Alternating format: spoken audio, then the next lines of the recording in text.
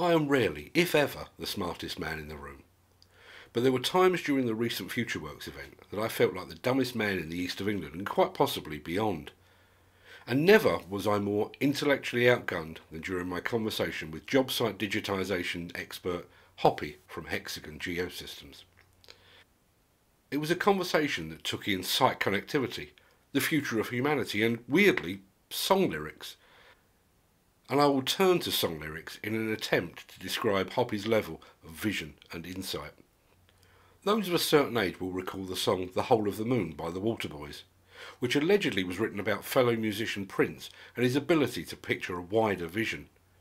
As the lyrics say, I saw the rain-dirty valley, you saw Brigadoon. I saw the crescent, you saw the whole of the moon.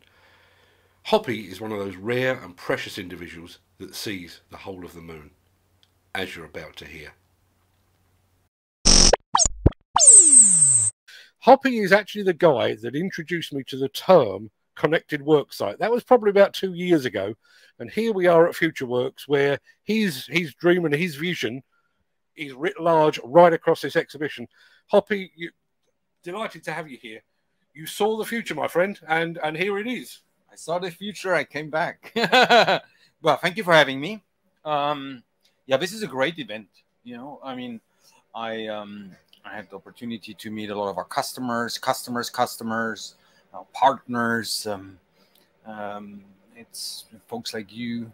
Great event. What originally brought me here is because we're actually asked to present a little bit. And you interested in that? You want me to? I'd love to. Yeah. Well, I didn't get to see the. I was broadcasting to this audience. Oh, you were broadcasting to another audience. So what were you actually talking about? So look, I think an increasingly a theme in construction technology is, it's going to help us not just build more stuff better, but tackle some of the bigger problems, in society, sustainability. And, that's what I've been asked to kind of reflect about. And so we had a session this morning, good session. There were a few good other speakers.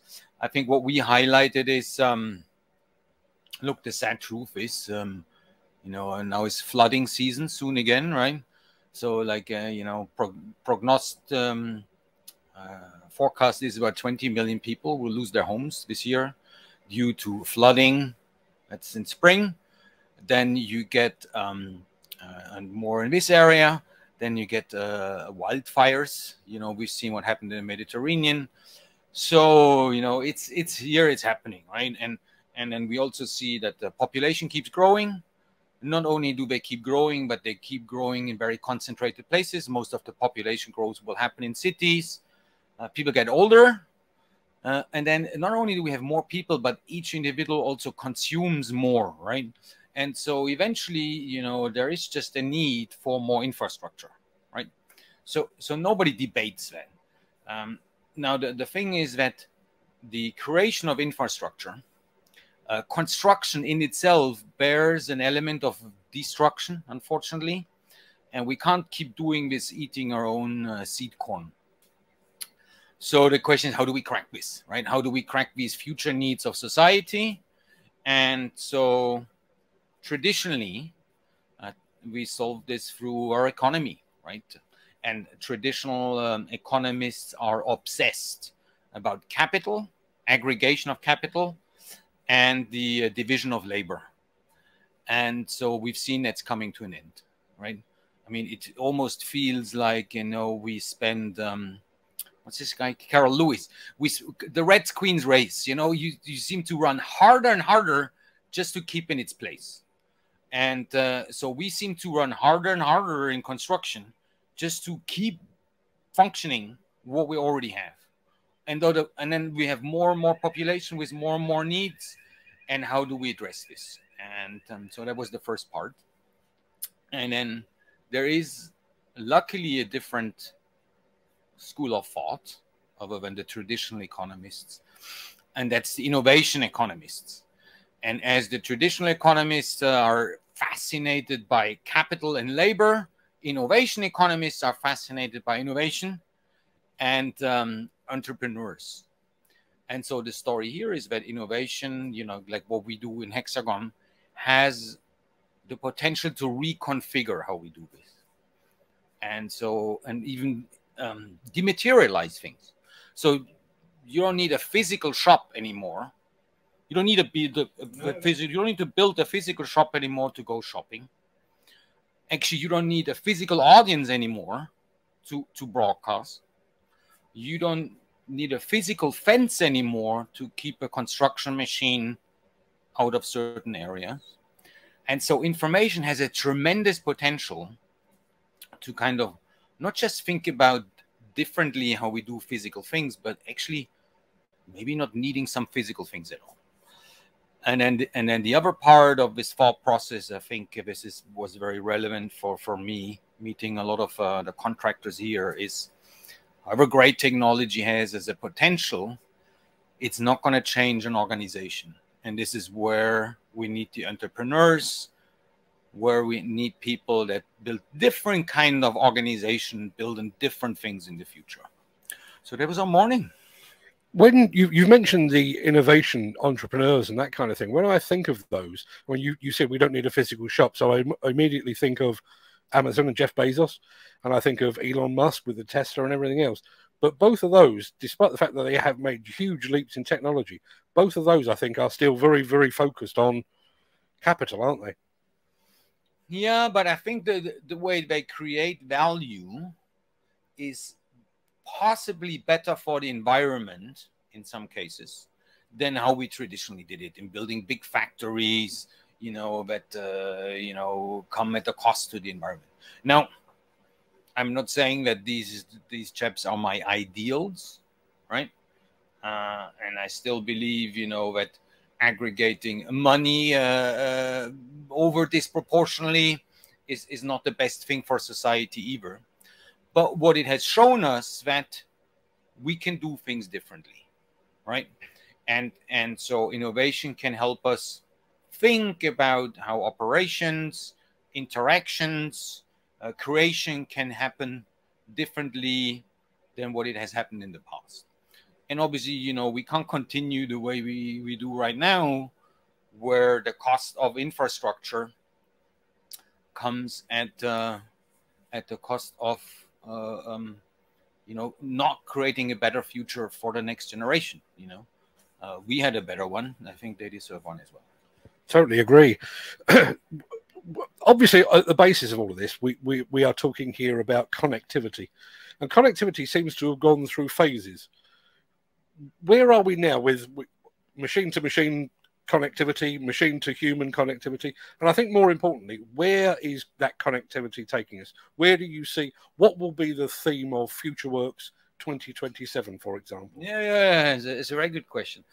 I mean, if we had sat here maybe 5 years ago in terms of future innovation and technology, telematics would have been like, oh, I think it's going to come, Now you see it everywhere. Every contractor now has a very good idea about how much do my machine run idle and how much fuel do they consume by running idle and how can I kind of reduce my footprint by taking this into control. So I think machine connectivity is here to stay. But before then, it was actually just connectivity of people. It's like you and me going on the internet and doing our shopping, right? I think from connecting people, then we came to connecting objects, machines. And I think, what is left is connecting, Mother Nature herself. And so that's a different technology, right? You're not going to put chips in every tree or, every 5 meter of roads kind of put a sensor.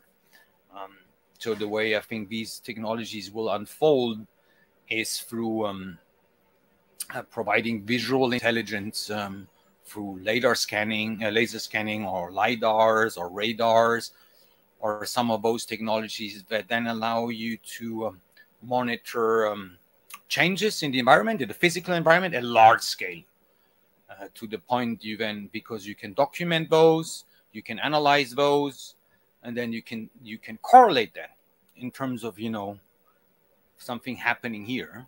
The extreme case is, which storm was caused in Europe by which butterfly waving her wings in the Amazon forest. But if you have all of this technology available to map things and large scale change in the environment, then you can start modeling, you can start analyzing, and you can start of a different way in terms of how we interact with nature. And that's obviously different than a digital twin of a machine. Right now we talk about digital twins of bridges, roads, but even glaciers or mountains or forests, rivers, oceans. That's, I think, where we see this going a little bit. And today it's very, very expensive, right? You have to fly with planes. But I think tomorrow, you know, we're going to be able to do this at a significantly lower cost, which allows us to capture and analyze a lot more data and understand, you know, how we actually interact with the environment. In the nicest possible way, you seem to operate on a completely different plane to virtually everybody I speak to. You are the first person that actually deserves the term thought leader. Do you live that? You know, in my head, your house where you live is a lot like the lair of a Bond villain. It's in an underground lair, and it's all lit in pale blue light, and everything is touchscreen. And do you live and breathe this, or do you just stop the day job and go home and live a fairly rural life? No, I like to think of myself having a fairly normal life. You know, thinking comes at the cost of maybe a lot more cleanup I should maybe do. So there is an element of, you know, why do you have all of this stuff all over your office all the time, HoPi? But no, I think today it's really easy. It's become really easy, like through channels like yours, to get access to information, right? So you just then need to kind of figure out, you know, how do I connect all of this? And in our case, look, we have a lot of inventions that sit on the shelf where we don't always have a use case, right? It's like, you know, what's the problem we're going to solve with that one, right? And we have lots of data where we actually, until you start mining and looking, we don't actually know what it tells us. So you have this explorative element in this business, and then we have a lot of people that ask a lot of questions, and then sometimes you just keep thinking, yeah. But no, I wouldn't consider myself a thought leader.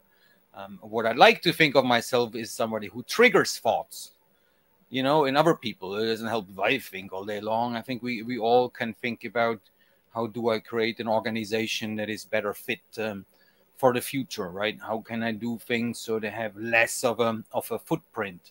You know, how can I organize work so it's more appealing to my employees? You know, everybody talks about skill shortage in terms of people they don't have, but they also have to think about the people they already do have, you know, and how do they make their job more interesting, and how do I give them the information so they're empowered to make decisions. You know, there's something really nice if you know, like if you have all the elements in your hands to decide what you do next. It's very fulfilling in a job, right? And I think we are increasingly able to do this, not just for an individual, but for entire teams working on the same piece of paper or the same digital connected construction site simultaneously. Like it's like a multiplayer game online, you know. So yeah, I think everybody should have these thoughts, and everybody hopefully has similar influences that I get, you know. But no, at home we don't. We eat normal food. We have normal conversations. So it's not one tablet for your entire daily. No. We don't float through the corridors. It's a fairly normal life in my family. You've mentioned the idea of this next generation of entrepreneurs that are not putting capital gain at the heart of everything, but possibly the greater good of the planet, be it environmentally or sustainability-wise. Where are they going to come from? And I guess moreover than that, are we as a society ready for that? Somebody that's going to put the planet ahead of capital?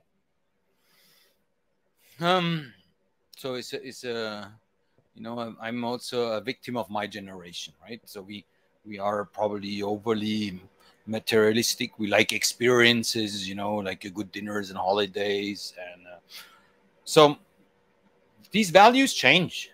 My children, they don't even want a car. You know, could you imagine life without wanting a car when you were 18? You don't want one. You know, so I think, you know, there is an opportunity that people value things differently, not just economically, but maybe socially and maybe environmentally. And I think that's needs to change, right?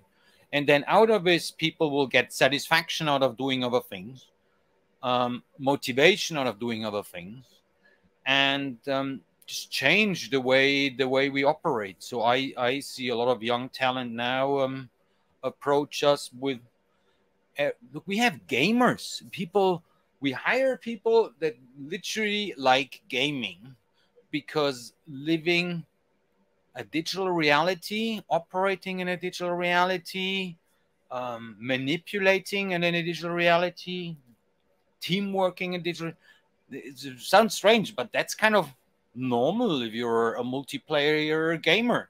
So they have kind of skills that you and I don't have. And so now, you know, maybe some of these are transferable into creating a metaverse of a construction site. And yes, I think there'll be plenty of opportunities. I'd love to be young again. Yeah. No, I think there's opportunity. And it's just like, you know, it only takes like one really good idea that can change, that can ripple all the way through. I'm going to quote, I'm going to try and quote this in a second. There is a lyric in a song by Frankie Goes to Hollywood way back when.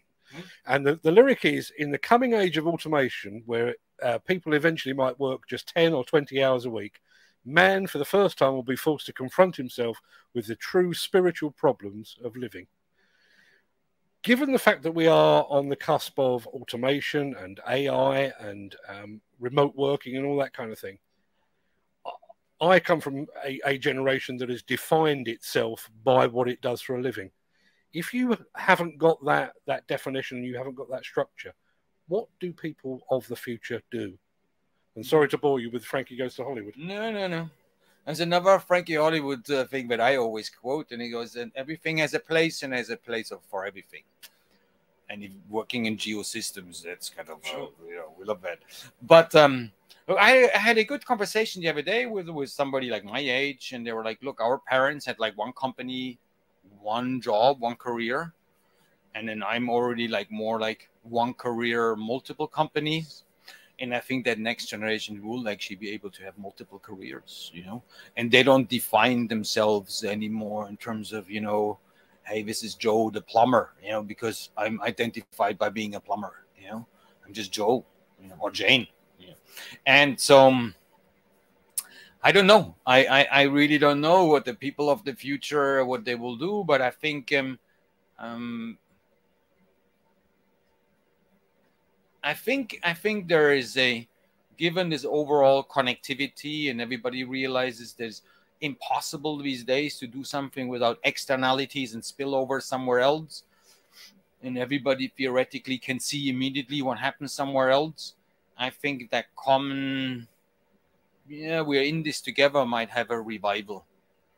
You know, I think we've been through a period now of lots of individuality, personal wealth creation, personal fulfillment. I think we come to an edge now where we realize, look, we can't do this as by destroying the environment or making other people's life miserable. And I'm very hopeful that that next generation will kind of, you know, to a degree reverse the trend, because I think some of the baby boomers or even our grandparents, that, you know, we like being together was more common maybe than what it is today. I'm going to let you get back to the day job in just a second, but one final question that has occurred to me while you were talking about this. We talk about connectivity, but to my mind, that connectivity at the moment seems to be in silos. So we in construction tend to talk about construction talking to construction, but the construction needs to talk to infrastructure. Infrastructure needs to talk to government. Government needs to... We need to take away those silos, don't we? I agree with you. And it's... there are several ways to this. You know, we let the market decide, you know. We wait for government regulation. We make this more of a topic, right? But it's very disjointed today, and this lack of integration and interoperability, and also some of these these locked-in effects in terms of, you change this little thing, but you got to change everything else because it's so proprietary.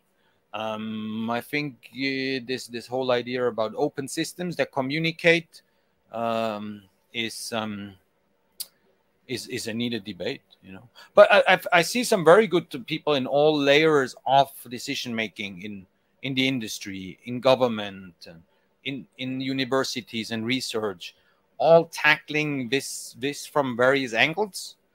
And I'm fairly confident that eventually we'll end up with something that's going to work in this digital world just as well as it does in the real world most of the time. That kind of triggers my final question for the day. Given the fact that you do, excuse me, you do tend to scan the horizon for the future, are you hopeful for the future? Oh, yeah. I think the future is going to be fantastic. I really think, I think there's so many things we'll be able to kind of solve in that digital reality world before we need to change our environment and before we need to start putting things together and ripping them apart. And I think there's so many more things we can just solve, in this digital world. Some things just work better in Excel. and so I think we're going to crack a lot of things because by looking at the world through these angles, we're going to see, it's just going to give us a very new perspective, and we're going to understand things that we currently don't understand. And we can simulate the impacts before we do harm to anything. We can make things more efficient without going through thousands of trials and errors. And I think it's going to be like a very creative future too. So no, I'm extremely positive. I think it's obviously this comes at a time where we've just been in a pandemic. There's a war raging. And everybody's just like, wow, what's going to come next, right? On the other hand, we all realized how great it is to be among people again, and be in a conference. And no, I'm very positive. I'm very positive. Well, I've already quoted one song lyric. I'm going to finish with another one. Given the fact that we have had a pandemic, given the fact that we are in the situation of a war, things can only get better, can't they? Yes, things can only get better.